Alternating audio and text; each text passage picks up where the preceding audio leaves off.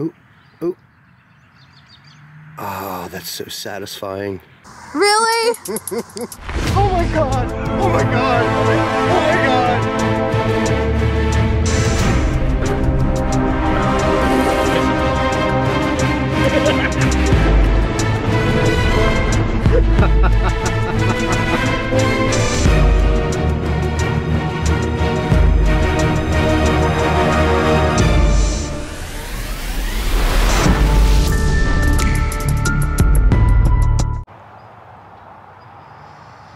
Hey y'all, it's been a while. Hopefully I remember how to do this whole filming thing and look at the lens and not the camera screen that's off to the side that I should have closed before I started filming. So I stole Joss's camera for a little bit and I'm gonna get out and do some detecting and I'm gonna film it for a change. It's been quite some time. So let's get to it. We're gonna be looking for some Civil War 3 ringers, colonial relics, colonial coins, anything similar to what I've been finding in this location, and see you in a bit. Hopefully we can pop out a few good targets and make it a worthwhile video. It's not all glitz and glamour. So far I've been digging nothing but can slaw, but I got one here. It's coming in like 17, 18, 19. But it's sticking around that 18 mark, which is where the 3 ringers have been coming in. So we're going to dig this one together. And I believe it's right about there where my foot is. So I'm going to grab my shovel. Do this one-handed. It's been a while.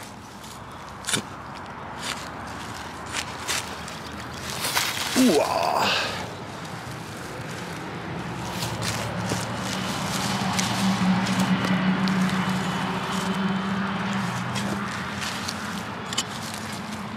And then what we'll do is we'll go over the hole with the machine and the pile and see if we still get a good signal. Yep, and the numbers haven't really changed and it's out of the hole. So it's still a solid 18, 17. So that's a really good sign. That could be a 3 ringer. Let's find out. Oh, oh, oh, I see it. Do you see it? I see it. I see it. Ooh, look at that beautiful shiny white lead. So pretty. Oh, look at that. 150 plus year old Civil War bullet. Now that just gets your day going. I've been here about, I don't know, 15 minutes, but I've been digging can slaw. This was the first really good signal and I'm glad you guys dug it live with me. It's going to be a good afternoon. I got a good feeling. Alright, we'll see you in a bit. Unreal. I just filled in my hole right there. And now we're right here. And we're getting 17, 18, 17, 18, 19. But it's pretty consistent. That's totally diggable. And I'm going to wager a guess that that is another Civil War 3 ringer. I could be wrong. It could be trash. The steel cans in here, they the chunks of steel cans seem to want to come up like that as well. So I can't say for sure that it's going to be a 3 ringer yet, but let's find out.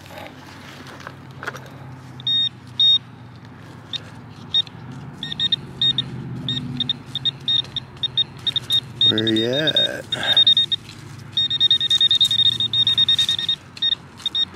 Alright, so if your pinpointer's giving you a hard time, one of the things you can do is turn it back off, hold it to the ground, and turn it on, and it should balance to the ground.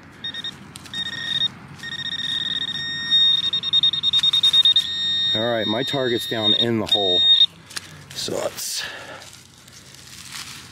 see what we can see.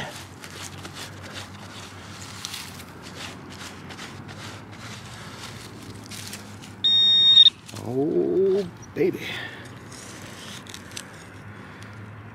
Ooh, let's move a little dirt at a time. Just a little bit. No, just kidding. Ooh, I see it.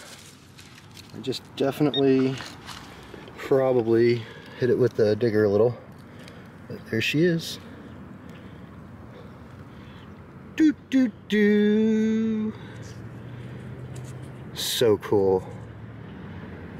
Like, my hand shakes when I dig these still. I mean, yeah, they're just bullets, but you know, some relic hunters, they don't think much of them. But honestly, this little site here, it's very possible, I don't have confirmation yet, but it's very possible that this is a campsite that they've written about but didn't know exactly where it was, and I could have found it. It's possible. I'm working on it. I'll get back to you on that. Let's go find some more of these. Let's see if we can move like 6 more inches and find 3 more. It's not going to happen, but we'll give it a shot. See you in a bit. All right, there's the first one. There's the one I haven't even filled in yet, and because I was checking the hole with my machine, and I came back a little bit and I got another signal right here. So what we're going to do is, before I fill that one in, I'm going to see what this is. Now, the numbers on this were bouncing from like 15 to 19, but there could be iron in there messing with it, because there is a lot of iron and trash in this field. So let's see what we can see. Is this going to be like 3 in a row in like a 2-foot square section? That would be awesome, because I haven't had a day like that over here in God knows how long. They've been pretty sparse lately. So we're still in the hole. All right, I'll shut that off. That's annoying. What do we got? And there is a lot of charcoal out in this field. There was some sort of like coal depot. Yeah, see, this is just going to be trash.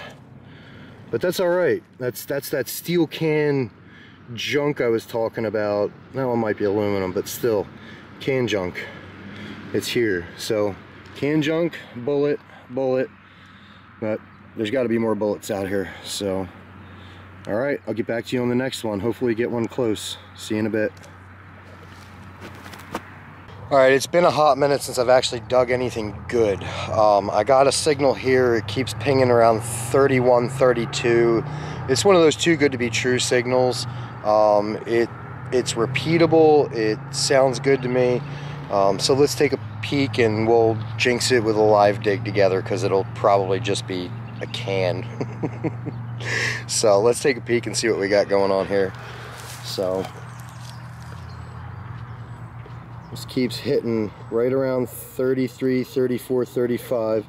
So we're going to take a chance on this, and it looks like it's going to be a good target, and I had already kind of pinpointed it before I started filming. So let's pop this bad boy out together.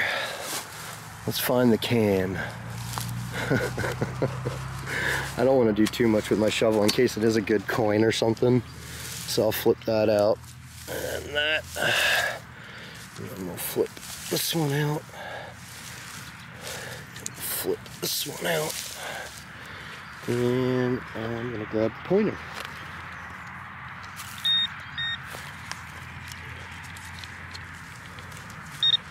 Oop. Put something in there. Oop, it's in here. It's in this clump. All right, let's break apart this clump. Oh, I see it. Do you see it? I see it. Oh, oh. Ah, that's so satisfying. It's a large scent. Yep, definitely a large scent.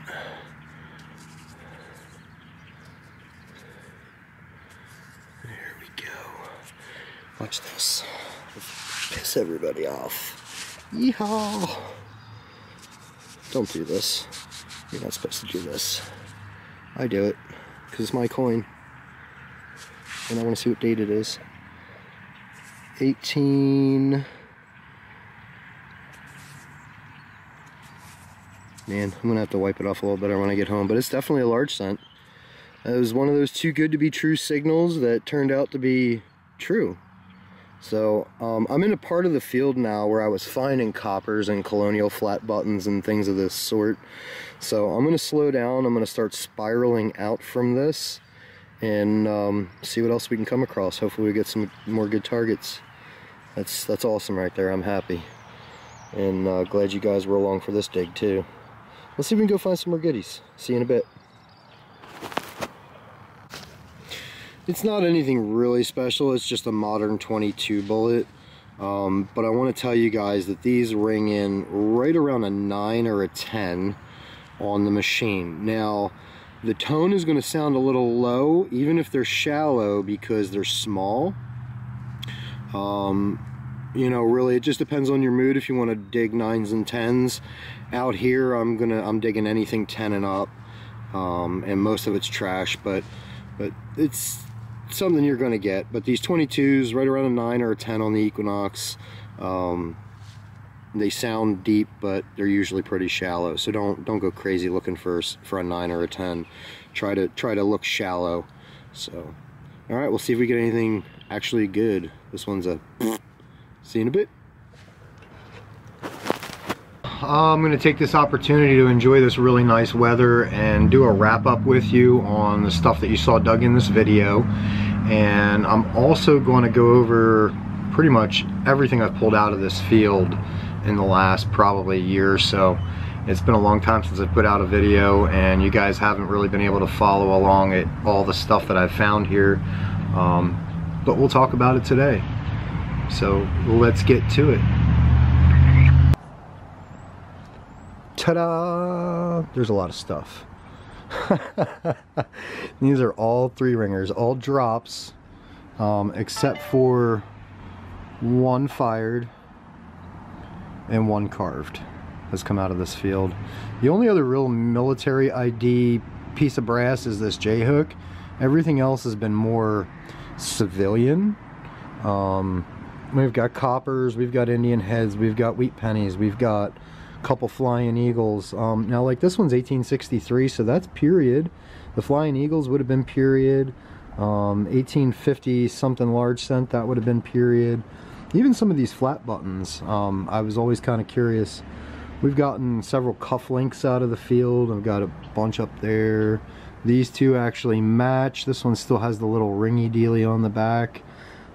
This is a larger size cufflink. That one's got some fancy on it. This little silver ring I actually found was all smushed and mashed and ugly looking. But I was able to get a jeweler to re-round it, and he did a repair on it for me. So